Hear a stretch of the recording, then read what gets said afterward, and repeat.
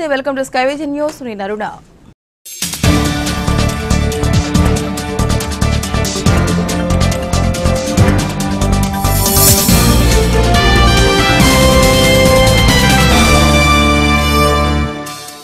తాళరేవు మండలం తాళరేవు ఎంఆర్ఓ కార్యాలయం వద్ద గ్రామ పంచాయతీ కార్మికులు చేస్తున్న రిలే దీక్షలకు బుధవారం పంచాయతీ కార్మికులు సంఘం సంపూర్ణ మద్దతు తెలిపింది.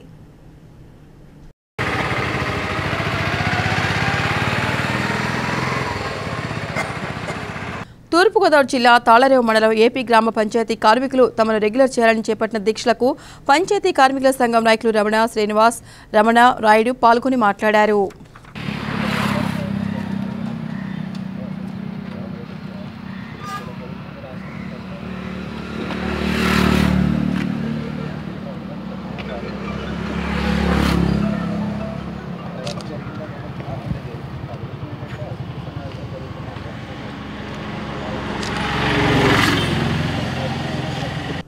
తాళరేవు మండలంలో జరగనున్న 10వ తరగతి పరీక్షలకు అన్ని ఏర్పాట్లు చేసినట్లు ఎంఈఓ మంగాయమ్మ తెలిపారు.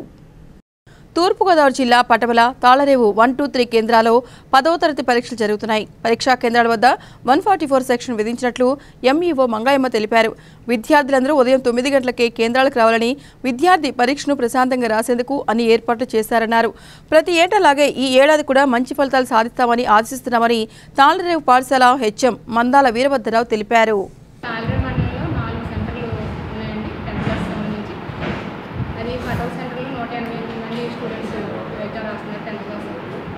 తాళరేవు ఏ సెంటర్కి వచ్చినప్పుడు 203 మంది అండి, బి సెంటర్ 192, సి సెంటర్ 145 మంది ఎగ్జామ్కి హాజరవుతారు. ఎగ్జామినేషన్కి సంబంధించి పరీక్షా కేంద్రాలన్నింటిలో కూడా అన్ని వసతులు ఉన్నాయి. ఎలక్ట్రికల్ కానీ, ఫర్నిచర్ కానీ, టాయిలెట్స్ కానీ, అలా డ్రింకింగ్ వాటర్ అన్ని సదుపాయాలు కూడా సక్రమంగా సఫిషియెంట్గా ఉన్నాయి. పిల్లలు ఎగ్జామ్ రాయడానికి అరగంట ముందు ఎగ్జామ్ హాల్కి సెంటర్కి హాజరవలసింది. హాల్ టికెట్లు అన్ని కూడా ఇష్యూ చేయడం జరిగింది. మరి అదేవిధంగా పరిసర ప్రాంతాల నుండి వారి పిల్లలు పంపుతున్నటువంటి తల్లిదండ్రులకు అందరికీ కూడా నా యొక్క నమస్కారాలు. తాళరేవులో మొత్తం 540 మంది విద్యార్థులు 10వ తరగతి 2018 సంవత్సరానికి గాను పరీక్షలు రాయించున్నారు. వీరందరికీ కూడా 3 సెంటర్లలో మరి పరీక్ష నిర్వహణకు కావాల్సినటువంటి అన్ని ఏర్పాట్లు కూడా మేము చేయడం జరిగింది. మొదటి ఏ సెంటర్లో 203 మంది విద్యార్థులు రాస్తున్నారు. బి సెంటర్లో 192 మంది విద్యార్థులు రాస్తున్నారు. అదేవిధంగా సి సెంటర్ అంటే మన గవర్నమెంట్ జూనియర్ కాలేజీలో మొత్తం అంతా కలిపి 145 మంది విద్యార్థులు మరి పరీక్షలు రాయిస్తున్నారు. అయితే వీరందరికీ కూడా పరీక్షలు కావాల్సినటువంటి అన్ని సదుపాయాలు మేము ఏర్పాటు చేయడం జరిగింది. మరి మంచినీరు కానీ, అదేవిధంగా ఫ్యాన్లు కానీ, అదేవిధంగా ట్యూబ్లైట్లు కానీ మరి ఏర్పాటు చేయడం జరిగింది. అలాగే మినరల్ వాటర్ని కూడా వారికి ఏర్పాటు చేయడం జరిగింది. విశాలమైనటువంటి ఆ తరగతి గదులలో వారు పరీక్షలు రాయడానికి రేపు ఉద్యుక్తులు అవుతున్నారు. మరి విద్యార్థుల తల్లిదండ్రులు అందరూ కూడా ఈ విషయంలో వారి పిల్లల్ని మా యొక్క పరీక్షా కేంద్రాలకు పంపించి ఎట్టి పరిస్థితుల్లోనూ వారు బాధపడకుండా, ఎటువంటి ఇబ్బందులు కలగకుండా పరీక్షలు రాసేలాగా మేము వారికి అనేక సదుపాయాలు కలగజేయడం జరిగింది. అంతేకాకుండా వారు హాల్ టికెట్ చూపిస్తే చాలు, ఎంతటి దూరంలో సరే పిల్లల్ని మరి బస్సు ఫ్రీగా ఎక్కించుకుని ఆయా పరీక్ష కేంద్రాల్లో చేర్చేటటువంటి ఏర్పాటు ప్రభుత్వం వారు చేసి ఉన్నారు. ఈ అవకాశాన్ని ప్రతి ఒక్కరూ కూడా వినియోగించుకోవాలని కోరుచున్నాం. అంతేకాకుండా మరి ప్రతి విద్యార్థులకు అందరికీ కూడా ఇది వారి భవిష్యత్తుకి పునాది రాయి, మొదటి మెట్టు కాబట్టి ప్రతి ఒక్క విద్యార్థి కూడా భయపడకుండా జాగ్రత్తగా పరీక్షలు రాసి మరి సక్రమమైనటువంటి విధానంలో మంచి మార్కులు పొంది ఆ ఉన్నత స్థానాల్ని అధిరోహించాలని మరి కోరుకుంటున్నాం. తాళరేవు మండలం తెలుగుదేశం పార్టీ సమావేశం దున్నా సత్యనారాయణ అధ్యక్షతన లయన్స్ క్లబ్ హాల్లో జరిగింది. తూర్పుగోదావరి జిల్లాలో జరిగిన సమావేశంలో ఎంపీపీ అనంతలక్ష్మి, జెడ్పీటీసీ రామలక్ష్మి, నాయకులు ధూళిపూడి బాబీ, వీరబాబు, ఎంపీటీసీ దంగేటి శ్రీనివాసులు మాట్లాడారు. మండలంలో జరుగుతున్న అభివృద్ధి పనులను ఫారెస్ట్ అధికారులు ప్రజాప్రతినిధులకు తెలియజేశారు. ఈ కార్యక్రమంలో నాయకులు కట్టా త్రిమూర్తులు, మోర్తా భైరవమూర్తి, విఘ్నమూర్తి, సత్యనారాయణ, దడాల రాణి తదితరులు పాల్గొన్నారు. ఉన్న పరిస్థితులన్నీ కూడా రోజు మనం అసెంబ్లీలో జరుగుతున్న చర్చలు కూడా చూస్తూ ఉన్నాం. 4 సంవత్సరాల నుంచి మనం బీజేపీతో పొత్తు పెట్టుకుని రాష్ట్రంలో అయితే బీజేపీ ఏదో చేస్తారన్న ఉద్దేశంతో చెప్పుకుంటూ వచ్చాం. ఈ 4 సంవత్సరాలు అయిపోయింది. ఇప్పుడు ఏమో బీజేపీతో మనం విడిపోవడానికి సిద్ధంగా ఉన్నాం. మనకు ఉన్నది ఇంకా 6 నెలలు. ఈ 6 నెలల్లో కూడా ఏ విధమైన అభివృద్ధి జరుగుతుంది, ఏ విధంగా మనం ప్రజల్లోకి వెళ్ళాలన్నది కూడా మనం చర్చించుకోవాలి. మనం ఇచ్చే అన్ని పథకాలు కూడా పేదలకు ఇస్తున్నాం. పేదలకు ఇచ్చిన తర్వాత వాళ్ళని మరింత అప్పులు పాలు చేస్తున్నాం. ఉదాహరణకి మన ఇంటికి 1,50,000 ఇస్తున్నాం. ఆ 1,50,000 ఉన్నాం కదా అని ఆడు ఇల్లు కట్టుకుంటే అవి 1,50,000 పునాదికి కూడా సరిపోవట్లేదు. దానివల్ల వాడిని అప్పులు పాలు చేయడం జరుగుతుంది. ఇప్పుడేమో మళ్ళీ 2 ఇళ్ళు ఇవ్వడానికి సిద్ధంగా ఉన్నామని కలెక్టర్ గారితో ప్రపోజల్ చేసుకుంటే 2 ఇళ్ళు ఇవ్వడానికి కూడా తీర్మానం చేయమని చెప్పడం జరుగుతుంది. 2 ఇళ్ళు ఇచ్చేది కూడా మనం 3 లక్షలు ఇస్తాం.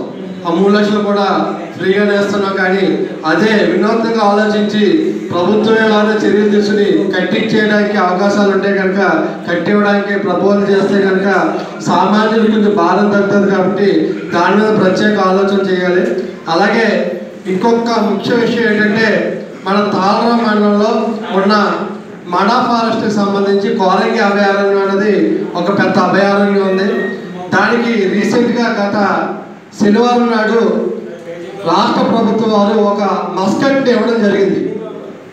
ఆ మస్కట్ ఏంటంటే దానికి కోరంగి అభయారణ్యానికి ఒక గుర్తింపు ఇచ్చారు.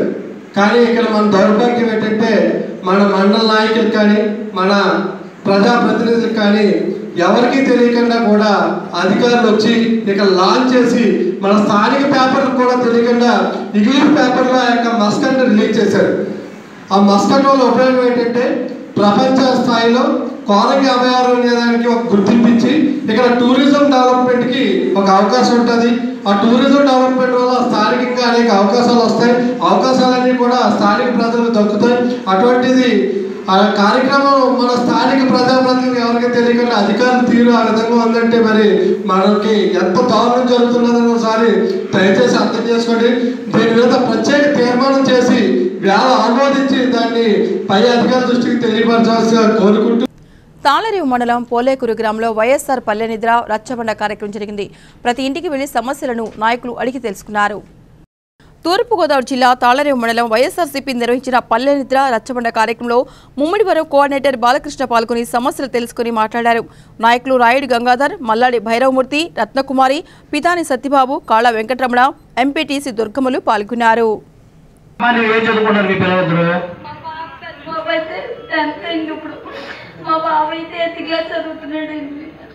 మరి ఇప్పుడు నేను అధికారంలో లేను, ఇను పూర్తిగా నేను అధికారంలో లేను. మన వైఎస్ఆర్ పార్టీ కదా, అధికారం లేదు. నేను నా శక్తిని మించి నేను ఏం చేయాలని చేయగలుగుతాను. నీ పిల్లలిద్దరికి ఓకేనా, ఇలా ఏడవకు. నీ పిల్లలిద్దరికి 10th క్లాస్కి వస్తారు కదా ఇప్పుడు, ఏమన్నా? అవును, ఇప్పుడు ఇంక ఈ సంవత్సరం అయిపోయింది కదా, ఎగ్జామ్స్ అయిపోతున్నాయి. నాకు ఎమ్మెల్యే పదవి వచ్చినా రాకపోయినా ఓకేనా అమ్మా, మీ ఊర్లో ఎవరో ఒకరితో నన్ను కనెక్షన్ పెట్టు. నేను మీ పిల్లలిద్దరికి చదువుకోవడానికి నీకు ఆర్థిక సాయం చేస్తాను. ఇలా అందరి సమక్షంలో చెప్తా ఉన్నాను. అదేనా ఆడెవరు చెప్పేసి వెళ్ళిపోవడం కాదమ్మా. ఇలా ఏడవరాకు తల్లి, ఏడవరాకమ్మా. తల్లి అమ్మా, అరే ఇల్లుడు అలా కాదు. నేను రాజకీయాల్లో రాకముందు కూడా చాలా మంది చదివించానమ్మా. అమ్మా ఇల్లుడు, నేను రాజకీయాల్లో ఇల్లుడు ఇలా ఇల్లుడు వివక్ష ఉండదు. ఎవరైతే లబ్ధిదారులు ఉంటారో మీరు ఖచ్చితంగా వినాలి. ఇది ఎవరైతే లబ్ధిదారులు ఉంటారో పార్టీలకు అతీతంగా నిజంగానే లబ్ధిదారులు ఎవరైతే ఉంటారో వాళ్ళందరికీ కూడా వాళ్ళ తండ్రి గారి టైంలో ఏ రకంగా అయితే చేశారో ఆ రకంగా అందరికీ కూడా లబ్ధిదారులందరికీ కూడా ఈ తాయిలాలన్నీ ఆయన ఏ అయితే హామీలు ఇచ్చారో ఈ హామీలన్నీ కూడా అందరికీ కూడా అన్ని పార్టీల వారికి ఎవరైనా సరే పార్టీలకు అతీతంగా ఆ లబ్ధిదారులందరికీ కూడా అందేలా చూస్తామని చెప్పేసి మీ అందరికీ చెప్పమన్నారు. తప్పనిసరిగా మీకు అందిస్తామని చెప్పేసి ఈ సభామూర్తిని మీ అందరికీ కూడా నేను తెలియపరుస్తున్నాను. అవన్నీ కూడా మీ దగ్గరికి వస్తాయి.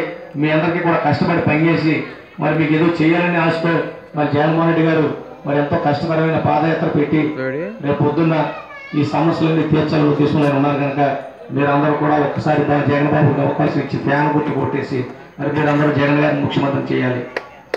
అలాగే మీరు చూస్తూ ఉన్నారు రాష్ట్రంలో ఒక ఇసుక కానివ్వండి, అలాగే మరి ఉద్యోగ వృత్తి ఇస్తాను. ఎవరికి ఇచ్చాడు ఉద్యోగ వృత్తి? ఎవరికన్నా ఒకరికి ఇచ్చాడా? ఉద్యోగాలు ఉన్న ఉద్యోగాలు పీకేస్తాను. మరి ఎన్ని మరి గతంలో తెలుగుదేశం ప్రభుత్వం 9 సంవత్సరాలు చేశాడు కదా. మరి తెలుగుదేశం ప్రభుత్వంలో అధికారంలోకి వస్తే ఏదో కొత్త రాష్ట్రం ఏదో ఉద్ధరిస్తాడని చెప్పేసి చంద్రబాబు నాయుడిని జనం అందరూ కూడా మరొక అవకాశం ఇవ్వాలని చెప్పేసి ఇచ్చారు. కానీ ఇంత మోసం చేస్తాడని చెప్పేసి ఎవరో కూడా ఊహించలేదు. ఎప్పుడు జరిగినంత అవినీతి, ప్రతి ఎమ్మెల్యే కూడా పూర్తిగా అవినీతిలో కూరుకుపోయారు. పైగా ఎమ్మెల్యేని ఒక పశువుల మధ్యగా కొని ఈవేళ మరి ఎంత దారుణాన్ని గురిపెడుతున్నాడు అనేది మీకు అందరికీ మరి మీకు తెలుసున్నదే. మరి అన్నీ కూడా మరి మీరు అర్థం చేసుకుని మీరందరూ కూడా ఒక్క అవకాశం జగన్బాబుకి ఇవ్వాలి. మీరందరూ కూడా వైఎస్ఆర్ పార్టీ ఓటు వేయాలి. మీరందరూ జగన్బాబు గారికి ఒక అవకాశం ఇచ్చి, ఇక్కడ నాకు అవకాశం ఇచ్చి మీరందరూ కూడా మంచి మెజార్టీతో మరి జగన్బాబు ముఖ్యమంత్రిని చేయాలని చెప్పేసి మీ అందరినీ కోరుకుంటూ ప్రతి short break. I pledge to always wear a seatbelt. I pledge not to drink and drive. I pledge to follow traffic rules. We pledge to always wear a helmet. We pledge to use zebra crossing, subways and footbridges. We are pledging to make our roads a safer place. Join us. Tweet your resolve using #IPledge. Join Sachin on 7th February and take the pledge. I pledge to always wear a seatbelt. I pledge not to drink and drive. I pledge to follow traffic rules. We pledge to always wear a helmet. We pledge to use zebra crossing, subways and footbridges. We are pledging to make our roads a safer place. Join us. Tweet your resolve using #IPledge. Join Sachin on 7th February and take the pledge. Welcome back.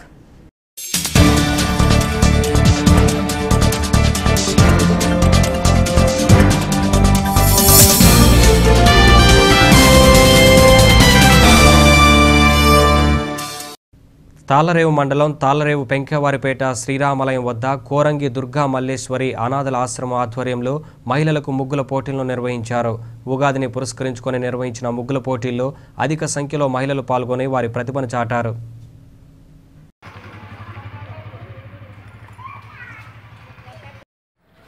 పెంకవారిపేట కోదండ రామాలయం వద్ద ఈరోజు నాడు ముగ్గుల పోటీలు నిర్వహించడం జరుగుతుంది.